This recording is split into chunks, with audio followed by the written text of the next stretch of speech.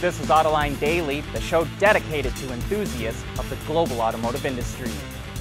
Tesla keeps pushing the boundaries of what's considered safe to do in a vehicle, and that's prompted the National Highway Traffic Safety Administration to open a formal safety investigation.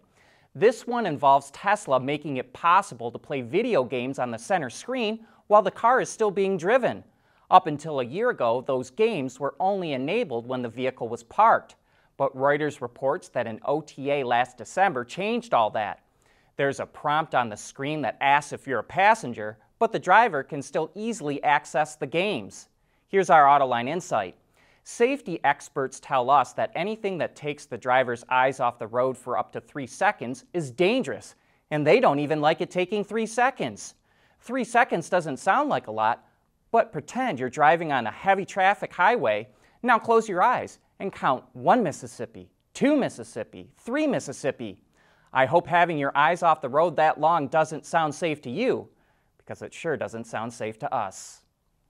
The United States wants to develop its own supply chain for the raw materials needed to make electric vehicles, and it has plenty of copper, nickel, lithium, and even manganese that it can mine.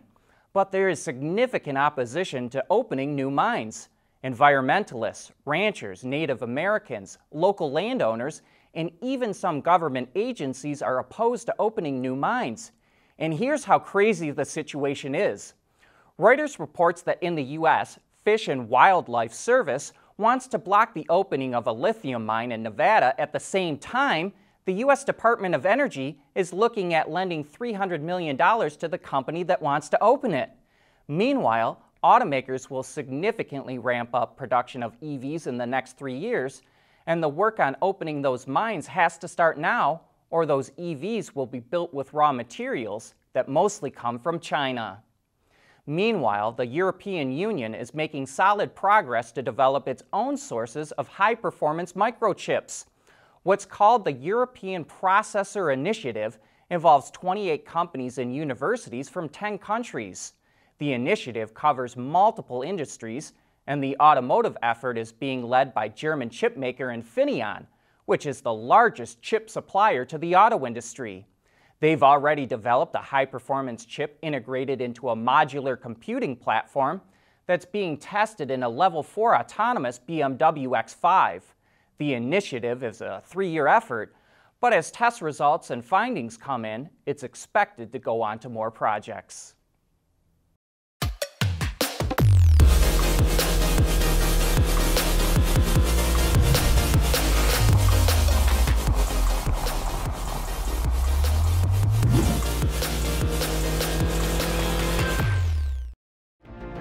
Mobility is becoming electric, connected, and autonomous, just like the manufacturing world. But will always be one thing: a reliable partner for our customers.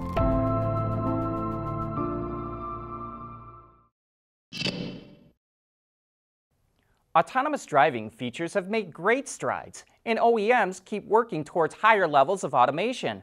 But there are still scenarios where the cameras or sensors can be blinded in a sense, and the features will shut off, like with really heavy rain or poor lane markings.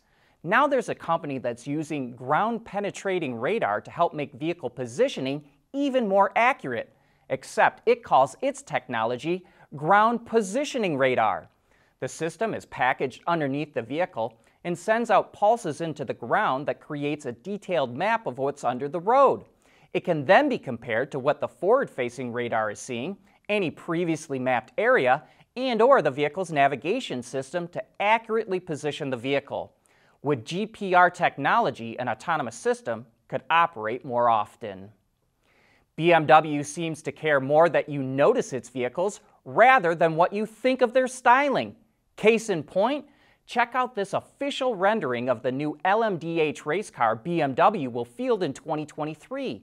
We think it has a bit of a Batmobile vibe, both from Bruce Wayne and Panos, and you can see it juxtaposed beneath BMW's LMR race car from '99 and 2000. There's definitely a nickname coming for this car, and it probably won't be flattering. Let us know what you think it should be. Volkswagen says it needs its dealers in the U.S. to help bring their communities into electric vehicles. and so it's launching a co-op program to help them improve the customer's EV experience. It's pumping $20 million into the program so dealers can upgrade service centers, train technicians, and even install chargers. It's a good move, and even if all of VW's 600 U.S. dealers opt in, it means each one would receive $33,333. We want to know what drives your testing. OTA, connected car, diagnostics, remote testing. Intrepid Control Systems is here to help you work from anywhere. Intrepid Control Systems, driven by your data. Earlier this year, Fisker picked Bridgestone as its official tire supplier for the upcoming Ocean electric SUV. And now the two companies are deepening their partnership.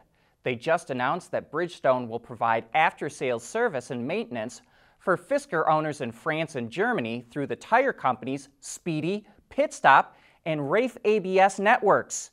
This is a significant development for Bridgestone.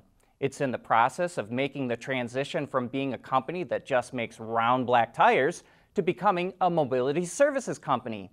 It's going to leverage its retail stores to provide services for fleets and regular customers, and we expect it to do something similar with Fisker in the U.S. market through its Firestone stores. All Chevy Bolt owners now have access to a software update that lifts parking and charging restrictions.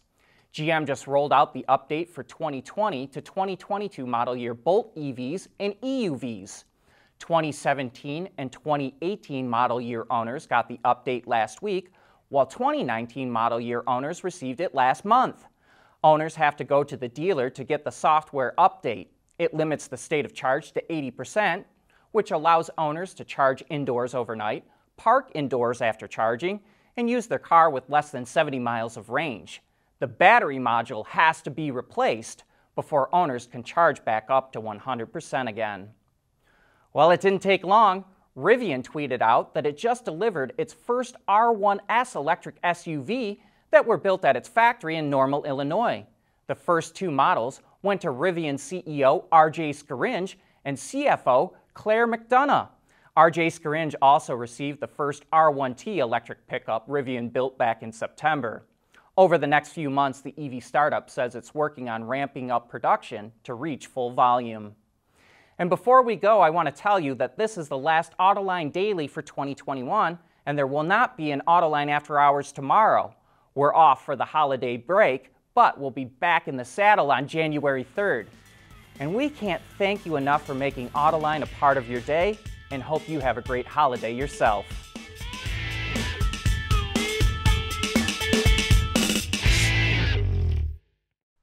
Autoline Daily is brought to you by Bridgestone, solutions for your journey.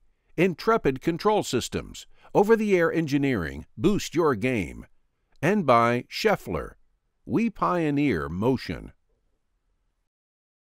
Wards is the industry leader for news, data, and analysis. That's why companies across the globe subscribe to our premium service, maybe even your own. Log in for subscriber access now, check your company's intranet for details, and rely on wardsauto.com to keep you informed.